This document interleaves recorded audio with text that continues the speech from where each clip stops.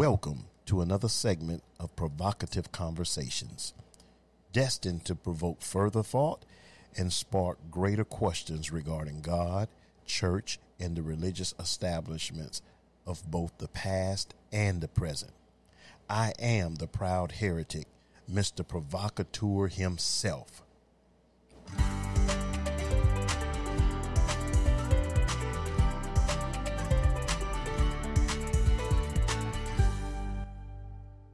Hello. Today, I'm wanting to continue on with the topic, the subject of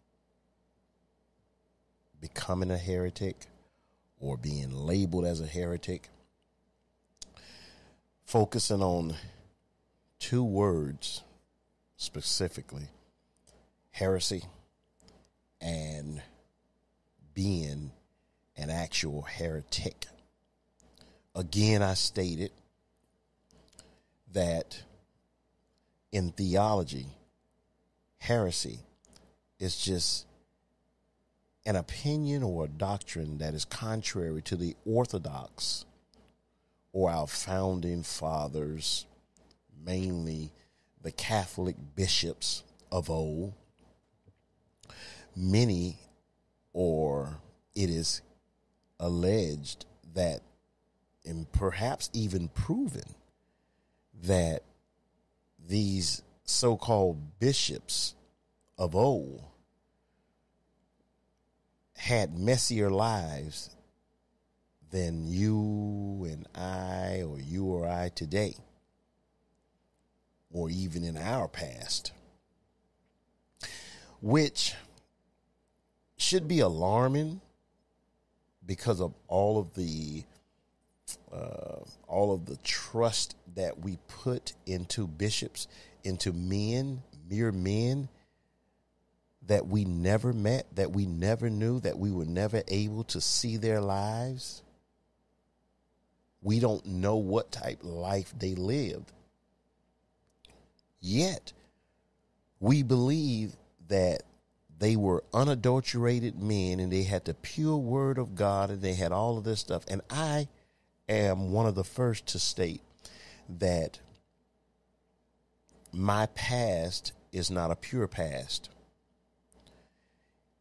That I am not within my own self worth or worthy enough to be utilized the way that I am being utilized and that I have been utilized over the past 20 somewhat years.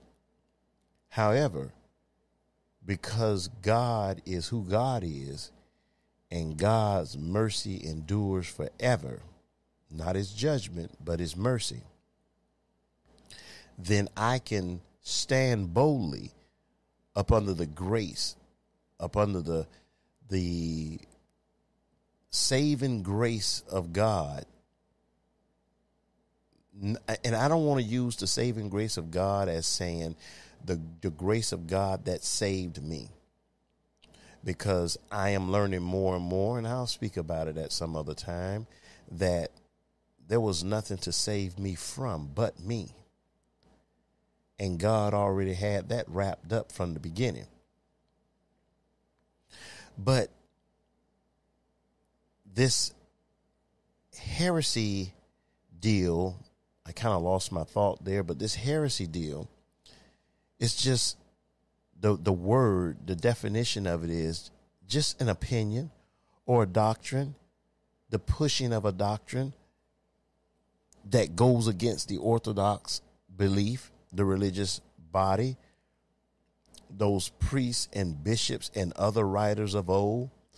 Some people want to call them the saints. And then not only just pushing those opinions, but you maintain those opinions and doctrines.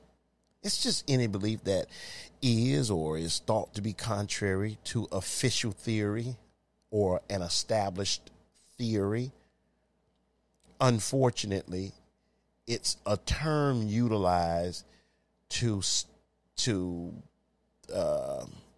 gag people, whether it is used to gag the person who's teaching or preaching or spreading the heresy, or it's to gag those, the ears of those, and ultimately the mouths of those who have thought about or have been told about the heresy that a particular person or a particular group is teaching. So the churches and those in so-called biblical authority will put a memo out, whether it's over the pulpit, whether it's in the announcements, whether it's on tape, whether it's on video, however, they'll put it out, a flashing warning about this heresy teaching. So now those who would listen or who have listened, they become gagged. It's like a judge issuing a gag order in a court system where you're not able to speak about a particular thing. You're not able to go any further than what is already known. In fact, you may not even be able to speak in regards to what is already known publicly. It's the belief in or the adherence to unorthodox opinions. Well, I can tell you this. I am somewhat orthodox in an indirect way, but I'm not orthodox because I'm flipping the boat. I'm not tipping it. I'm flipping it. I'm not just coming against the bullish of the church.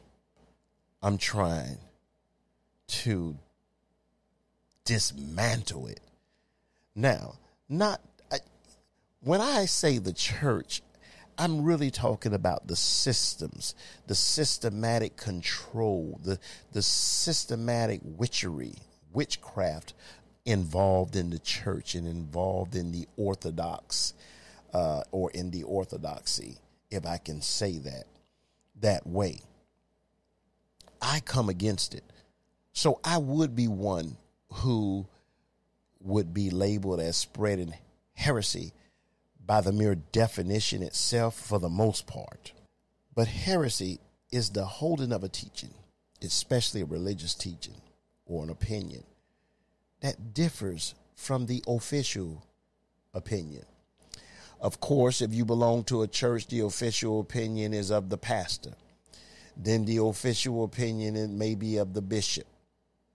Then the official opinion in some churches may be of the deacons or of the board, or better yet, in today's world, church world now, the big position to hold and to have is an apostle. So that person sets the tone. That certain sets the general belief, or those persons. And if you don't buy into those beliefs, if you don't buy into, I forgot what you call those tenets, I think the tenets of the faith. I remember I grew up in the Church of God, and every Sunday, we would be brainwashed. Now, we didn't see it as being brainwashed then, but I can see where it was going now today.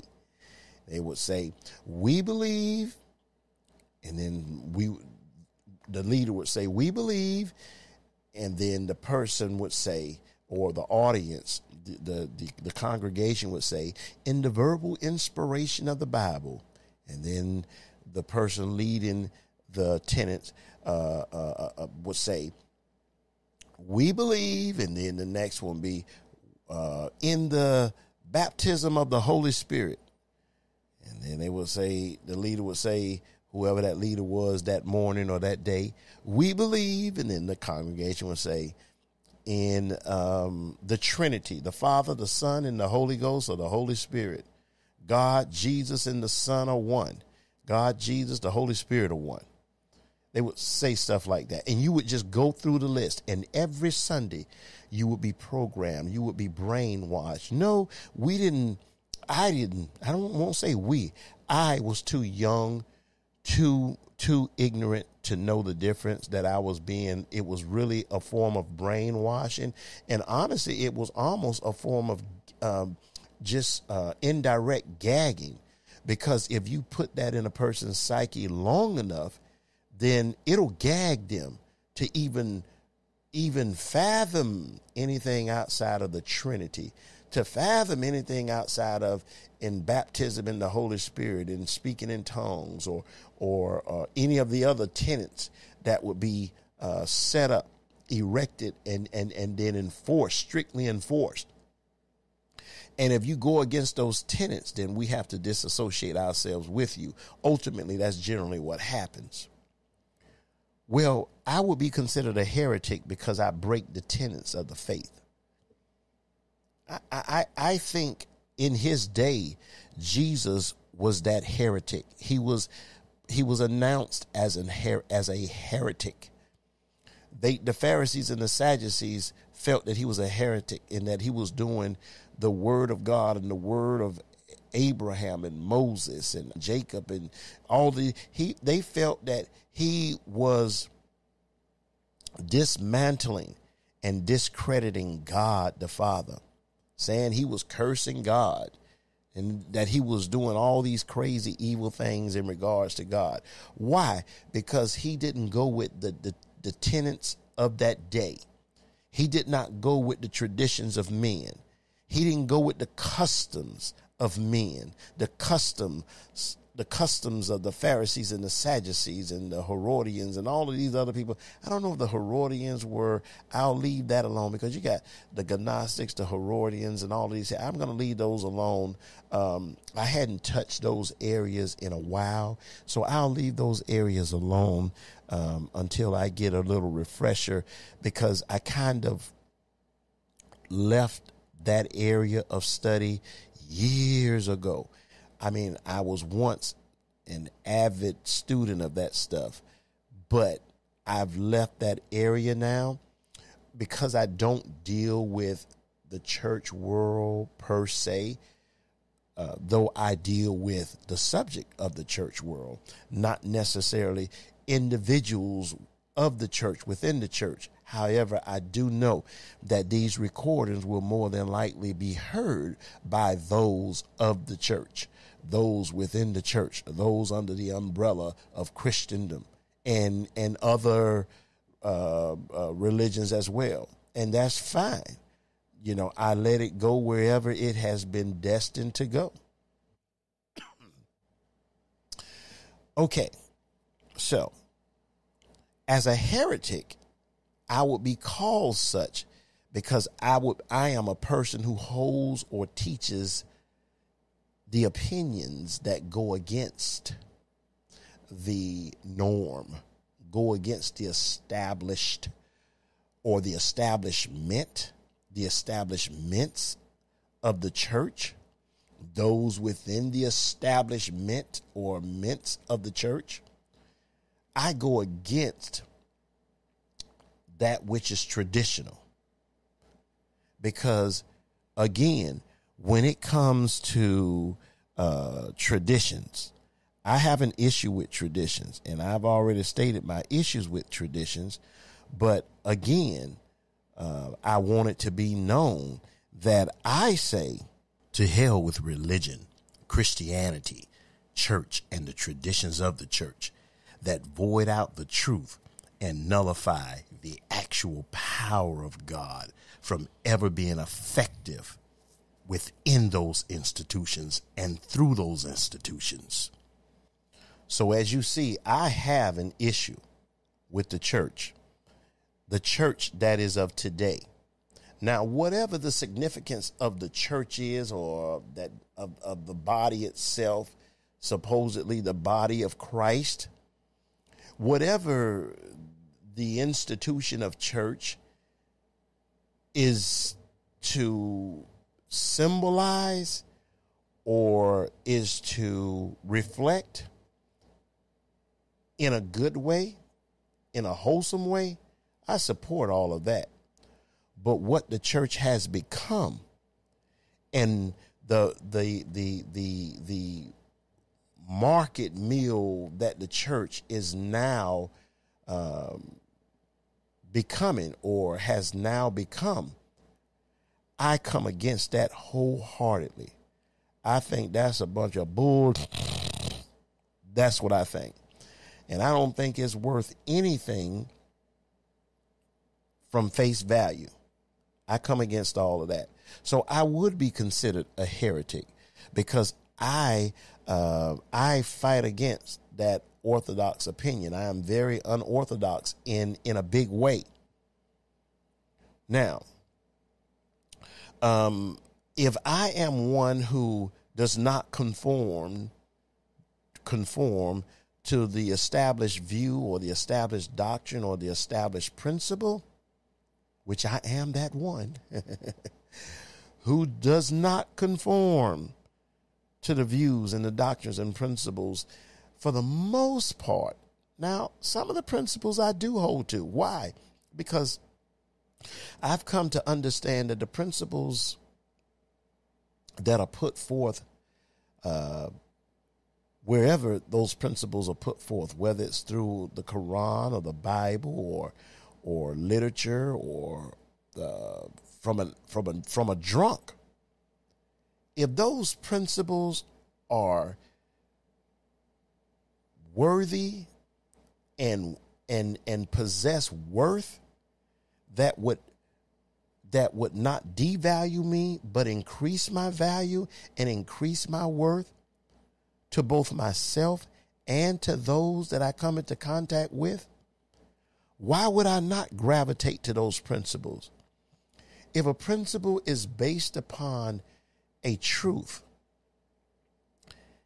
if that truth transcends and continuously go forth in progressing me, my character, my personality, I don't know, my nature, my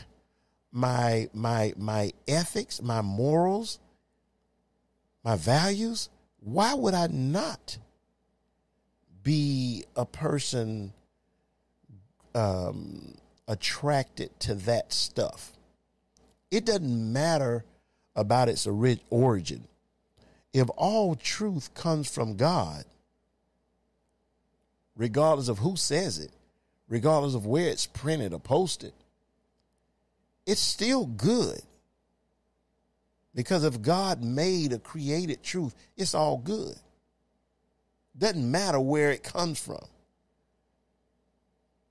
And just to say, there is a verse that says everything that God has made is good, is pure, is good. So why call it evil or wrong or blasphemy or blasphemous if it's good, just because it came from a Quran, just because the writings of Buddha, just because Hare Krishna, or however you say that, or just because the Jehovah's Witnesses, or just because the Catholic Church, it within itself is not deemed to be bad just because you don't believe in the source. You don't believe the source. You don't promote or embrace the source. I'm looking at the source behind the source. Who is God? There's a verse in the Bible that says all things are for him, to him, because of him, and through him. All things, not some things, but all things. So there you have it. That's where I come from. So yes, I am a nonconformist. If you don't seek, or if you don't desire to be a how would I say it, a nonconformist, then you will conform to anything that's brought to you. I don't choose to believe anything that's brought to me. There's a verse that says, test the spirit by the spirit to see if it's of God. And it says, know those who labor among you. I got to know your sources. I have to know some things. There has to be something clicking inside of me, agreeing inside of me, whether it's the voice of God, whether it's the unctions of God, the presence of God, whatever. That has to be ringing loud for me to just accept whatever it is you say, whatever it is you're doing. So before I'm ever a conformist, I go in with the mindset to conform, but not to conform to anything, but to conform to just only the truth, if possible. Now, you may come through the back door on me with something, and I may get hoodwinked for a second, but I'm coming back, and then I'm going to shut that down. So, yes, I am a nonconformist. That's why I proudly embrace the term itself, heretic, one who preaches and teaches heresy. Now, I only accept it because sometimes you have to beat your enemy or beat those who are contrary to you to the punchline. Sometimes you have to call it out before they call it out. There's a verse in the Bible, and it kind of plays as a principle to me in the background of my thinking and my doings, and that is, if we would first just judge ourselves, we would not be judged. Meaning, if you would call out your own mess, then you wouldn't be called to the carpet in regards to your mess, not necessarily. But also, I take that verse to kind of play as a backdrop that if the mess that you're putting out on me, or that they're putting out on me, if I beat them to the punchline and call it whatever they want to call it, or whatever they think they'll use as a weapon and call it on me in regards to me, I'll call it out first. So those who hear my teachings and to hear my rants and to hear my provocative statements, provoking greater conversations, many will say, or some will say, some camps would say, he's a heretic. That's heresy. And because I've already been labeled as a heretic or as a false prophet, now I believe there's a small difference. I'm seeing where there's a not a small difference, but there's just a difference between a heretic and a person who's just a false prophet. A false prophet is just one who he may be falsifying because he's just ignorant. He doesn't know.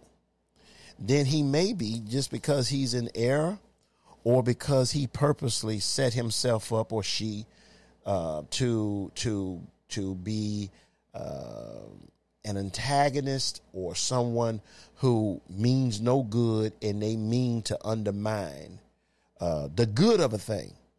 I don't see it as necessarily being undermining to undermine a school of thought or an established doctrine or belief or tenet of the faith that is not founded upon truth anyway. But now that thing is dominating the community or a particular group of people or whatever. I myself would come against something like that. Maybe not out in the open in person. Then maybe I would. Just depends on the situation and depending on how I feel that unctioning within me is leading me.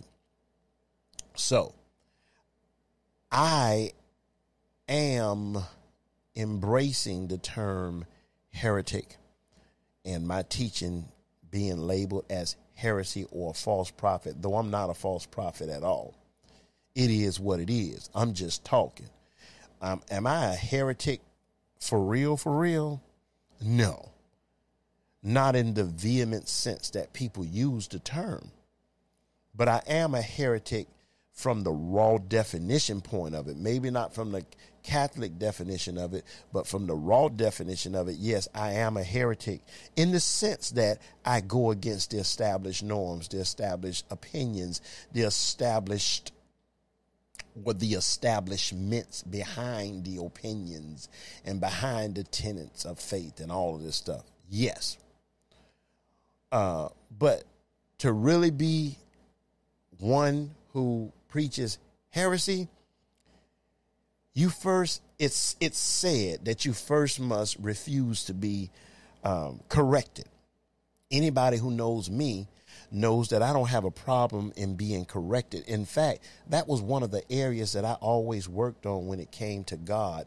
I never wanted to be considered a rebel in the negative sense. I wanted to be a rebel. I won't say I chose to be a rebel. I didn't want to be a rebel.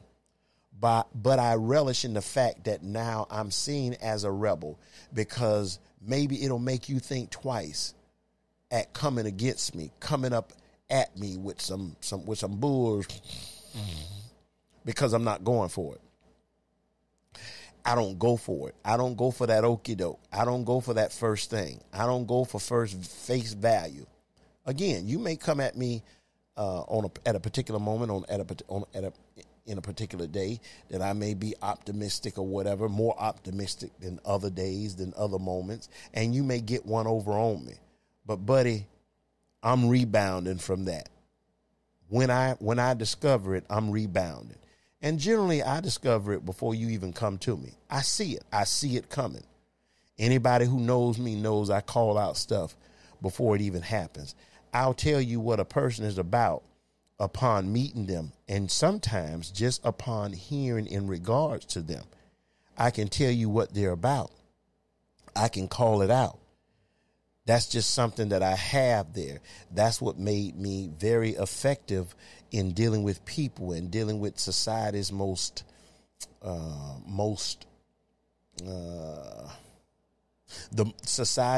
disrespected, society's most unloved, the society's worst nightmares, society's throwaways. That's what allowed me to go into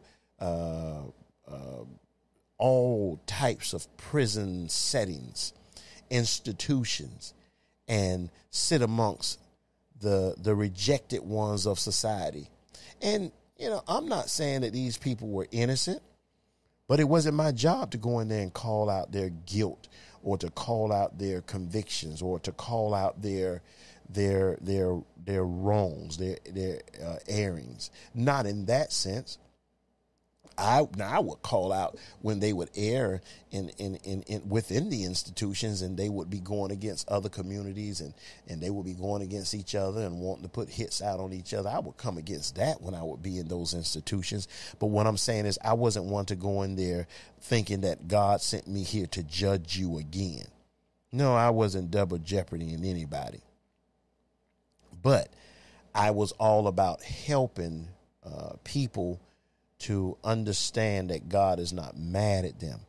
God is not tripping over what they're tripping over, even if they trip. However, back to what I was saying, a person must refuse to be corrected when they're considered a heretic, or there is considered, or it's been brought forth that they are a person of heresy. I've always wanted to stay true to God. I've always wanted to stay true to whatever it is that I'm teaching, that I'm preaching, that I'm promoting. I always wanted to stay true to it. And I have stayed true to it. I have definitely stayed true to it. A person who is ready to be corrected, or who is unaware that what he has been saying is against church teachings, is not a heretic. Now, when you're ready to be corrected and you're just talking because you're not even aware of certain things, certain truths, certain verses, certain principles, certain aspects of God, which many of us aren't, the church doesn't consider you a heretic necessarily. Now, the ignorant ones within the church will still consider you a heretic because they're so petty. Thank God that God's not petty. So they're so petty. So what happens is, if it's a petty group of people, if they're still on milk and they can't take meat, they'll consider anything that's not liquefied, anything that's not watered down, as being heresy. But it says that if you're willing to be corrected, then you're not necessarily a heretic. Well, I'm going to tell you now, I'm willing to be corrected. I've always been willing to be corrected. I've always been willing to throw away my teachings and go further. Not being tossed to and fro by new winds of doctrines. No, I'm saying if you approach God and if you approach truth as being progressive and understanding that the truth is we go from faith to faith, from grace to grace, from one dimension, from one level to another, to a greater. If you understand that, then you won't be so messed up in regards to whatever, or you won't be so stuck in a particular teaching, in a particular thought, in a particular area of the faith that that really gags you and holds you down more than it promotes the thing, more than it does in promoting the things of God and promoting the betterment of you, your character, your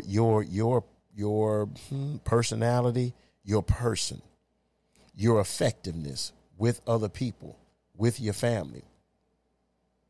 But it is said within the Catholic Church somewhat saying that a person must be baptized to commit heresy, because in the Catholic arena, which is where most of our beliefs come from, within the Catholic arena of things, it says that you can't be a heretic, or you can't be one to commit heresy if you've never been baptized, if physically baptized. And I guess some would say the Pentecostal church or whatever, the evangelicals, they would say, not just baptized physically, but baptized spiritually. Whatever. That's just, whatever. That's a bunch of nonsense. But a person must be baptized to be a heretic or to commit heresy, because you don't even belong to God. You don't even know God. So you can't be one spreading heresy. However, since I have been baptized, now I've been physically baptized, whoop-de-doo. When I was baptized, I did more sin after my baptism before I did in my baptism. And somehow, because I went down in that old polluted water that other people had slobbed in and God knows whatever else in, and then all of us got in, and then we just muddled around and stuck our face in the, man, it is what it is. Now, if your conviction is that you have to be that, then let every man be convinced in his own mind. One man thinks that, he can eat meat, and another man thinks that he can only eat vegetables. Well, let every man be convinced in his own mind.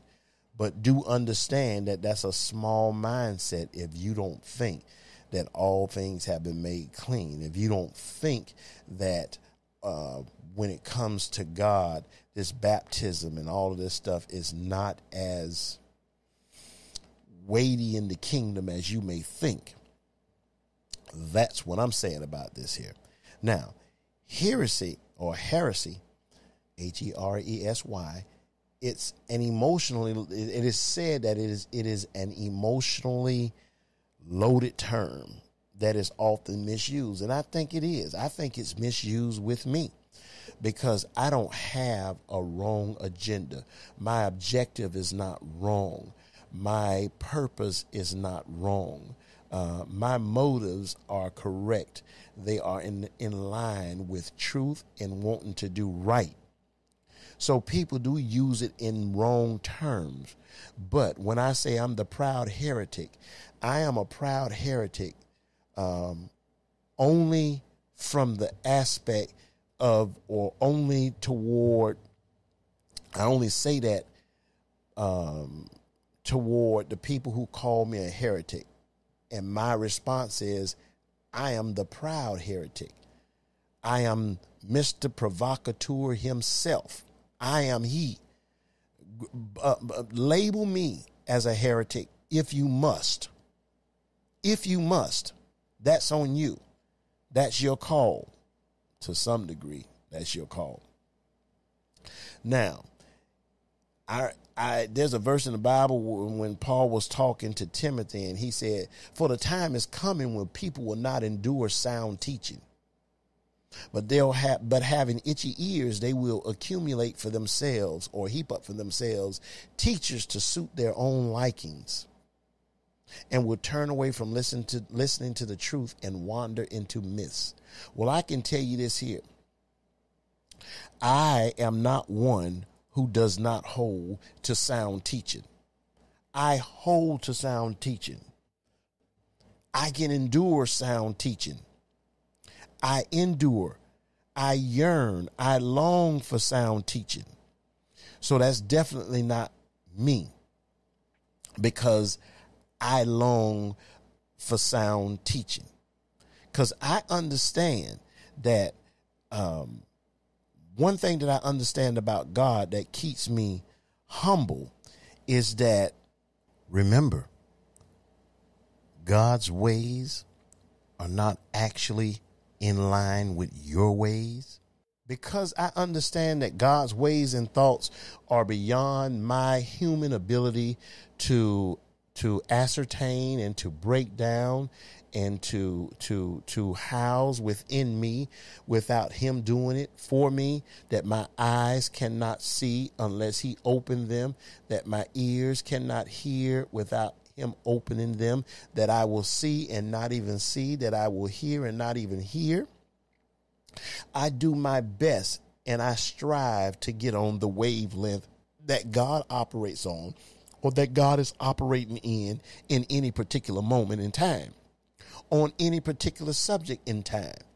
So I am always open to sound teaching. Always. Now, I don't go looking for no preachers. I don't go looking for no churches. I don't care about any of that. That's not where I am right now. It is what it is. Say what one must. It don't even matter. Then it says, but these people, speaking of people who will hear me, they'll have itchy ears and they will heap up for themselves or accumulate for themselves teachers that'll suit their own likings. They'll say to people who hear teachings such as what I teach that, look, remember the Bible said that there's going to come a great falling away and people won't be able to endure sound teaching, but they'll have itchy ears and they're wanting to hear whatever it is they're wanting to hear, and they'll pick and choose what they want to hear for their own likings, and they'll turn away from listening to the truth, and they'll wander into different myths and fables and old wise fables. All that, man, listen here. That's a bunch of hogwash. For the most part, there's some truth in that, but this is not, I'm not found within this truth here. That is not referring to a person such as myself. However, if I am to be labeled as a heretic, a person who's pushing heresy, then so be it. Let it be what it is. I accept that. I raise my hand and say guilty, pretty much. And then it says they'll turn away from listening to the truth and they'll wander into myths. Well, I can tell you one thing. There's no myths in what I'm saying. The myths, myths, in what's being said is in what's being said, most of all by those in supposedly spiritual authority, those supposedly in the arena of Christendom, the arena of the churches, in the arena of leaders when it comes to religion, it's coming from them. It's not coming from me. I'm doing my best to go through all the junk to get to the truth so that I can prevent it. So that I can present it. Some might say, yep, you're right, so that you could prevent the truth. There's nothing that I'm trying to prevent. And when I speak, I'm sure some people, because of their religion, all they hear is the fiery sound of hell just burning and just saying, God is raging. Hell is burning. Hellfire is coming near you. It's coming to you. You watch. You're going to go to hell. You're going to reap what you sow. And sowing all of this fake stuff. It's coming at you. Man, please. I am not afraid of any of it. I'm not afraid of any of it. God is going to strike you dead. He's going to get you. Yeah, he's mad. He's angry. He's coming at you. He's going to stop this talk. He's going to stop your tongue. No, man, I'm not concerned about that. I'm better than that. God is better than that. I'm better than that because of God. I don't concern myself with that stuff. Now, what I will say is this: I would like to mention a few things that to go along with what I just stated there. There's another verse that says, "But it was because of the false brethren secretly brought in." A false brother secretly brought into the community, brought in to the radio waves, brought into the podcasting arena, who had sneaked in to spy out our liberty, which we have in Christ, in order to bring us into bondage. I'm not sneaking in anywhere. I'm coming in boldly. I'm announcing my presence. And I'm like Jesus. I'm coming into Jerusalem on a donkey, lowly. I'm not trying to fight anybody. I'm not trying to hurt anybody. I'm just trying to come and share the, I want to say my truth, but this is greater than my truth, because I didn't orchestrate this, nor did I author this. I am speaking the truth as it has been presented to me.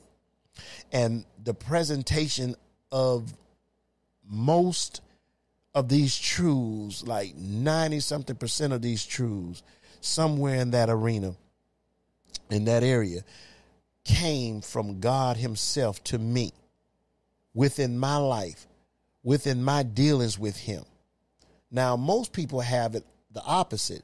They have maybe 10% or less of what they know came from God, and then the rest of it came from man, came from an institution, came from the Catholic influence, came from the Roman influence, came from the Greek influence, came from the Pharisaic, Sadduceic type individuals or clubs, then from God or the Spirit himself. And they're looking to bring you into bondage. I'm not trying to bring anybody into bondage. That's why I'm not a true heretic. But I will say, I'm not trying to bring you into bondage. If anything, I'm trying to get you to be free from bondage. I'm trying to help you free yourself or free your mind from bondage, from the bondage of whatever it is that is holding you back and won't allow you to go forth. And for the most part, it's because of your belief. It's because of your perspective of God, the concept you hold of God. That's why we're stuck in the areas that we're stuck in. That's why we're stuck in the arenas that we're stuck in the churches that we're stuck in. There's another verse that says, if you have died with Christ to the elementary principles of this world, the elementary principles of this world, that small talk, that dumb stuff, that baby stuff, that brainwashing stuff. Why, as if you were living in the world, do you submit yourselves to those decrees, to those things, yet again, such as do not handle, do not taste, do not touch, which all refers to things destined to perish with use in accordance with the commandments and teachings of men. Really what it's saying is, why are you stuck on all of this elementary teaching, all these elementary supposed principles, all these elementary teachings of men, these elementary teachings of unlearned men, of ignorant men, women too, but I'm just saying men as human beings in general, do not handle, do not this, do not that, do not, man, we need to move on from the elementary principles of things, and we need to go into areas that may label us as being heretics, that may label our teachings as being teachings of heresy, because it tends to go against the tenets of a particular belief, a particular system, a particular group. There's another verse that says, but we have nothing to do with worldly fables, fit only for old women. On the other hand, for old women. It says, but on the other hand, discipline yourselves for the purpose of godliness. But basically, what I want to highlight is the fact that have nothing to do with worldly fables. People will say that the things that I teach are just fables. These are not fables. The fables are coming from the church. The fables are coming from the religious leaders. Some of it is by ignorance. Some of it is because of personal gain and manipulation. And it all has to do with money, power, and some sex. That's what it's got to do with. It's got all of that money, power, sex. Money, power, sex. That's what it's about. It's all about that. Not all, but a lot of it is about that. Trust that. It's about that. Now, I could go to another one that says, people such as myself who come out and I say the things that I say, and they'll say, people will say to you or to others, or you'll hear it said, these are springs without water and mists, M-I-S-T-S, mists driven by the storm. In other words, it's really saying, when you see a spring, a well, or a water body, or a body that should contain water, and then you're thirsty or whatever, and you go to that spring and there's no water there, you're like promising something, but then you don't deliver on it. Or like the wind is blowing and the air is kind of damp and the clouds are dark and it looks like a storm is coming and needed rain is on its way, but then it never delivers. For whom the black darkness has been reserved, saying, hell itself is reserved for you. It's coming. Black darkness has been reserved. And if you can hear the Spirit, you will hear the fiery cracklings of hell itself. The heat is getting hotter and hotter. The atmosphere is getting more and more loaded with heat, waiting for people such as myself.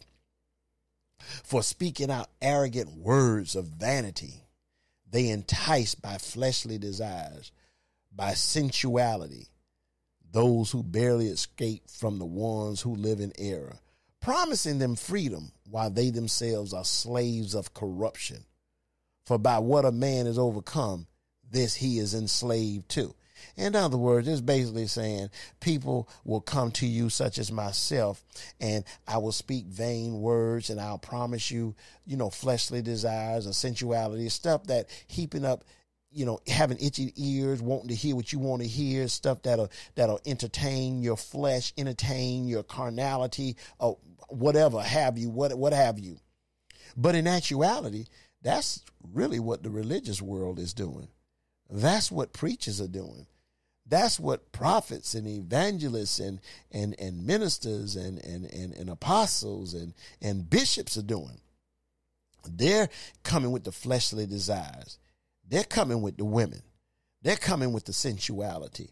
They're coming with a life that barely exemplifies anything in regards to God, yet you see them and they look promising, and they promise you a freedom that they themselves don't have, when they themselves, like it says, are slaves of corruption themselves. However, you're going to have to be wise enough.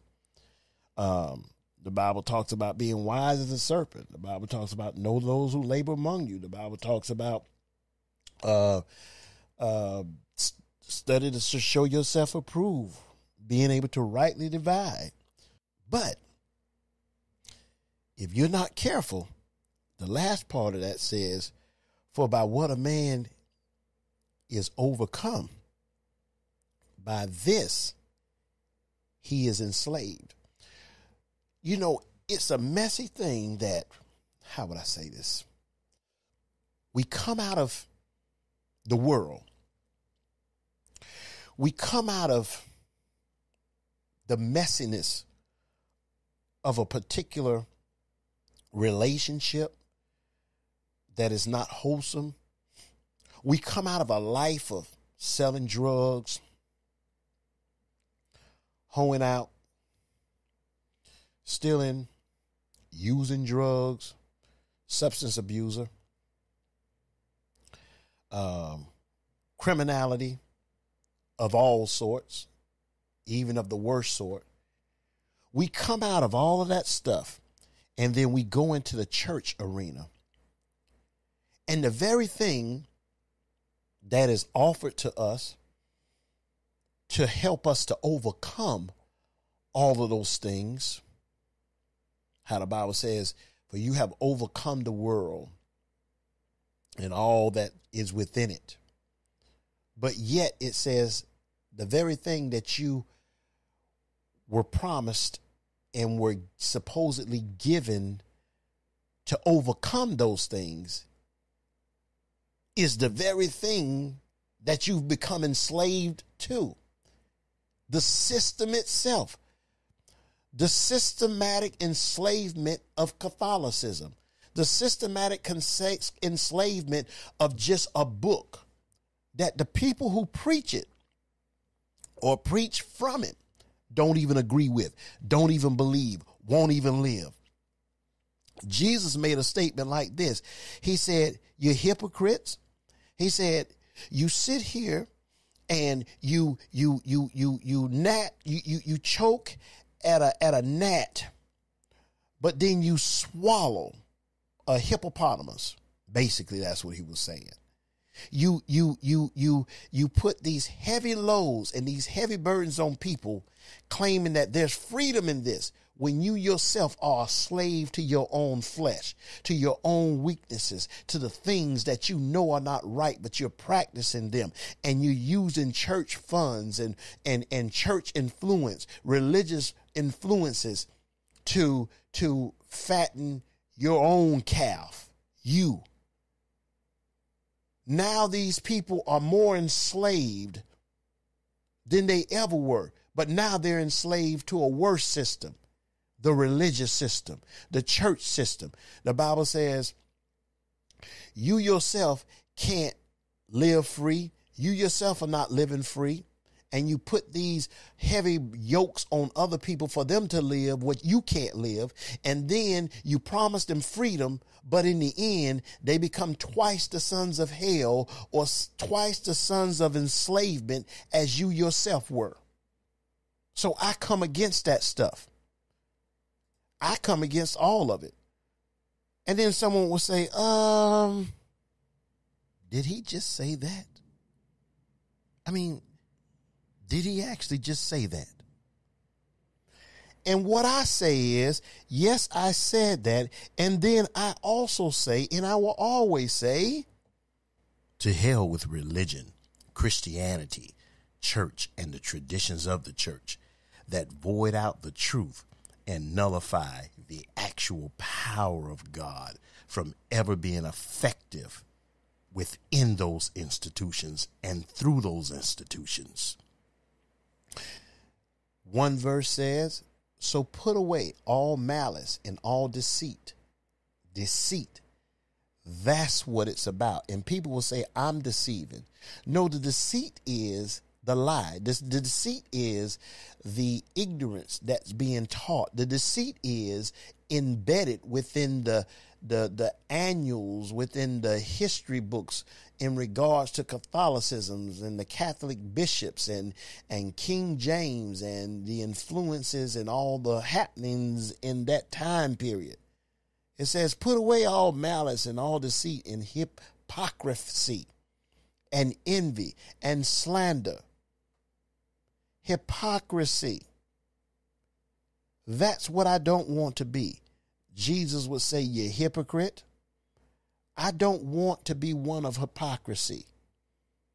I don't want to be one to step on my own teachings. Now, that doesn't mean I don't step on them at times, but as soon as I'm aware of it, I want to change that. I want to work with that. So put away all malice and all deceit. One thing I'm not about deceiving anyone. I don't want anyone to be deceived. I don't want to be a deceiver. I'm not about deceiving anybody. I don't want to be a deceiver. I don't want to be seen as that. I don't want to be known as that. I'll take being a hypocrite. I'll take being one who teaches and preaches heresy, because that puts me in great company. And most of the people who would call me such are people who are ignorant to the truth themselves, ignorant to the things of God themselves. So they don't understand anything anyway. So they talk about everything that they themselves don't even understand. So I'm not talking about that. I'll take those things. Well, I am talking about that, but I'll take being called that. But all that hypocrisy and deceit, I'm not about being a hypocrite, and I'm not about deceiving anybody. I don't want to be a deceiver. I don't want to be a liar in that sense. I don't want to be that. So, this is why I call myself the proud heretic. Now, I think I'll go on a little further so that we can hit a couple other things. And within those things, in the next recording, I'll be able to share even greater truths or greater sayings in regards to the subject of becoming a heretic and or being a heretic, and who is a heretic. Mainly myself, at least it's stated that I am. But until the next recording, thank you for listening.